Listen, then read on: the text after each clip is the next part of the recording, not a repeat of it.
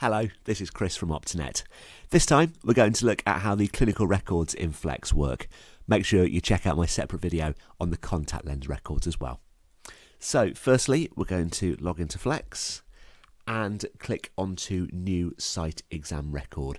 All previous site tests are shown under the Site Test tab with a quick date of when the last episode was here as well.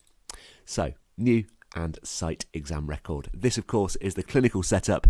What the non-optometrists, non-clinicians would see does vary slightly, and I'll talk to you about that as we progress. So it's got today's date and time, and it's got my name up in lights as the optometrist. If it's a different optometrist it's putting on for, we can obviously choose their name there. And under the type, we can choose the type of examination here. So site exam is our default. Supplementaries in my list. We might also see diabetic screening or pressure check, different types of exams that you may do. And in the setup, we can ring fence those from the dispensing analysis. So for example, if they're just coming in for a pressures and fields check, you're never going to be hoping to get a dispense off the back of that. So medical assessment is first, and it's copied through all my answers from my previous information. What we can do is just go through and choose the details here as we require. Medications, we can double click or drag and drop those across onto my record as well. It'll show the date that those have been added. If you do need to remove one, it will log that as well. Right click and remove, and you've got the full audit trail there. If you want to add a new medication onto the list, then you've got a space down here where it will add it on for this patient, and it'll be on the dictionary for next time as well. Where you're going to spend the majority of your time is within the clinical assessment. So again, it's popped up asking me what I want to do. I've got a standard eye exam in here, and this is what Flex ships with, our default information. As you'll know, if I've been out doing clinical training with you in practices or here at our academy, I always tell people, don't pay too much heed to the actual content within here. It's about the formatics of how the clinical records work. They are, of course, fully customizable because every optometrist works very differently. People are often surprised how different they may work compared to their peers. So within here, the tabs down the left hand side show the main inherent parts of the eye examination, and then we have procedures and results. Think of these as questions and answers.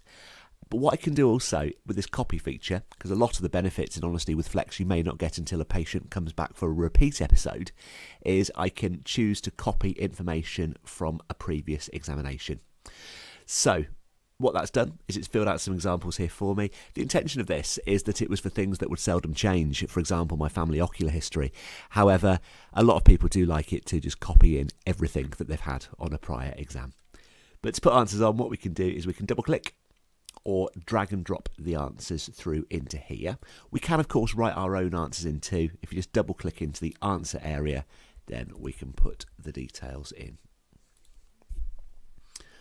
Couple of other useful features. I'll try and point out some tips and tricks as I go today.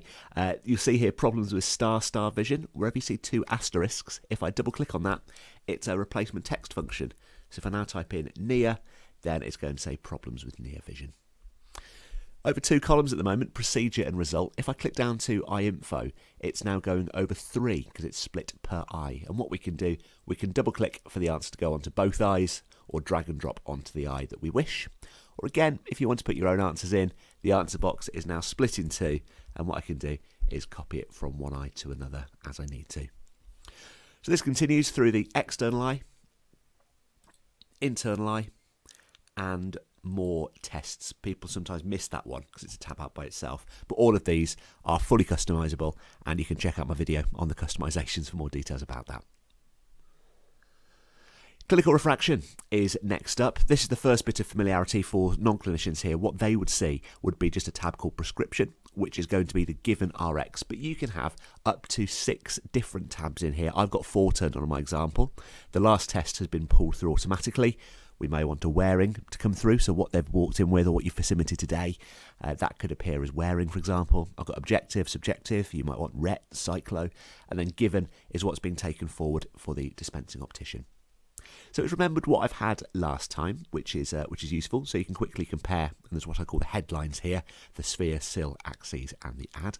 But just to show you how I'd enter the numbers, again, this is a little bit keyboard based compared to most of Flex being very mouse based, is I can just go through and tap the numbers in which I require. I'm putting on negative sill, as I would say probably the majority of optoms are in my experience. You can set it so that number is automatically given a negative, i.e. the minus sign in the setup. With the vision, if I just put 12 as my vision, it's going to put 6 over for me. And indeed 5, 6 over 5. However, if you do put in a logmar, or for example a 3 over, then it will respect that. So we can go through and put on all of the information I require just here. If I've got an add, if I put an add of 1, when I press enter, 2 things will happen. It's going to enter on the left and also fill out the nears. Here we go. And indeed, the intermediates would work in the same way too. There's a notes box, always useful for occasional scribble. Perhaps if you've been using overlays, something like that, you can make a note of that as well. But what we can do then is we need to mark one of our prescriptions as the given. Don't worry, we don't have to fill it all out again. What I can do is choose copy. A couple of options in here to be able to pull through previous RXs from previous episodes if you want to. I can copy objective down to subjective as it's the next one in the journey. But I'm actually going to choose objective to given, and what that's going to do, if you watch now, is it's going to light up the given tab and bring all my information through. Well, you might be thinking, oh, actually this is in negative, I'm just a locum here, everyone else works in positive, I need to transpose that. No bother, just press transpose, and it's all flicked around for you as well. Transpose up towards the top middle. Continuing across now to IOP and PD. A lot of people say that's a bit of a funny thing to have in the same tab. Yes, I agree. I think cynically it may come down to just where there was space on the record in the early days of Flex. PDs, in my experience, rarely taken at this point because obviously if a patient's a bit savvy to it, they can ask for a full copy of their record because they know that the PD's been taken when you've set up the test frame perhaps. So a lot of people don't enter that except maybe for under 16s.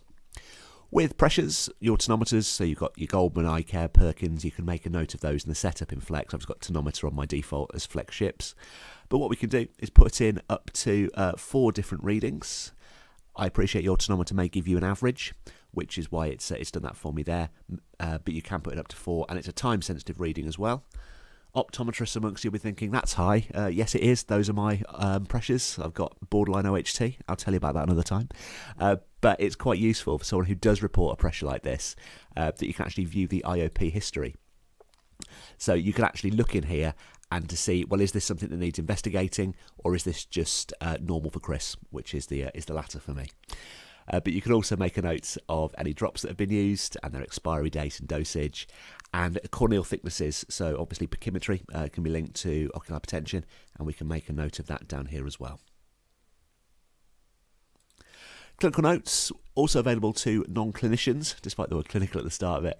What we can do here, notes relating to the site test. So it's a little bit of a white elephant, that box, for some people. It's just anything that hasn't fitted anywhere else you can make a note of. Maybe if someone's come back in for a sup, you're not going to do a full clinical assessment. You just want to make a note of that you've dug out a contact lens or an eyelash, whatever it might be. You could do that there. Patient advice will copy through to a GOS2 form or their private prescription, perhaps if you're wanting to tell them about dry eye, blepharitis, and you can put advice to them in here.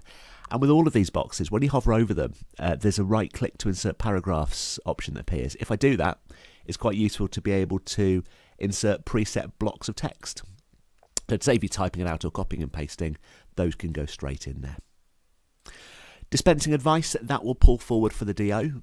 One of my lines always is that cynically a clinician is going to recommend something to the patient. They're more likely to go with it because a patient is more likely to perhaps go with what a clinician advises.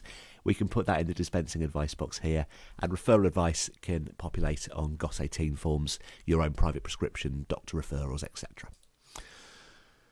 Moving on, clinical drawing. Some optoms love this, some not. Some think maybe it's a little bit more of a gimmick, but it's up to you whether or not you use this. Clinical drawing, we've got pictures here. To save using the back of an envelope or a post-it note, I can just grab a picture, and I'm no artist, as you're about to find out. But what I can do is go through and I can make different annotations on here. Looks painful, but there we go. So we can make notes on here if we want to.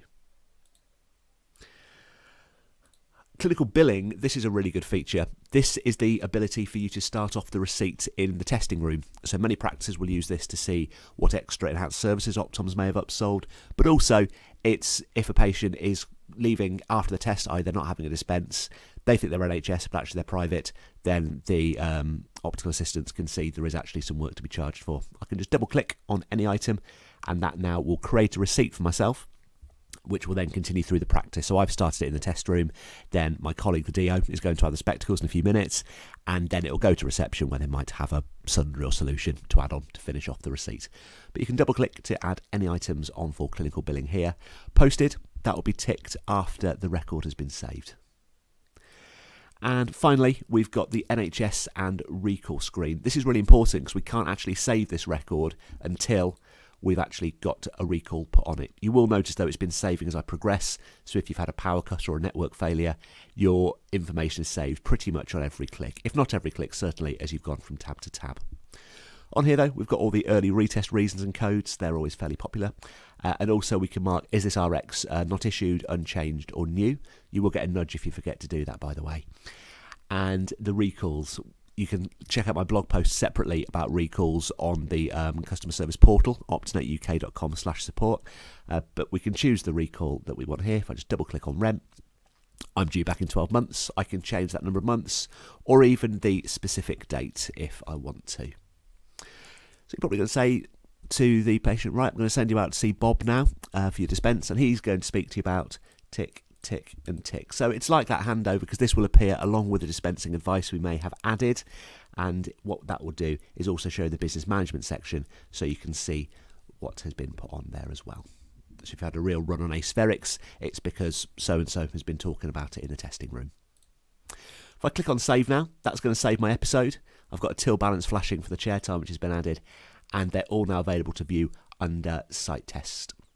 People often ask, can I go back and amend these? Yes, you can. People may raise an eyebrow at that, thinking, well, how's that with clinical governance, etc. If you do go back and change anything, it's all fully audited in the system audit trail in the management section. So every keystroke, essentially, you can see what has been changed. So that completes the site examination record in Flex. I recommend that you check out my videos on the contact lens records and also how to customise your clinical assessments too.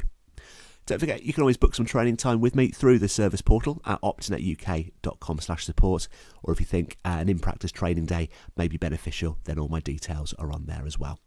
Thanks a lot for your time, and the best of luck using Clinical with Flex.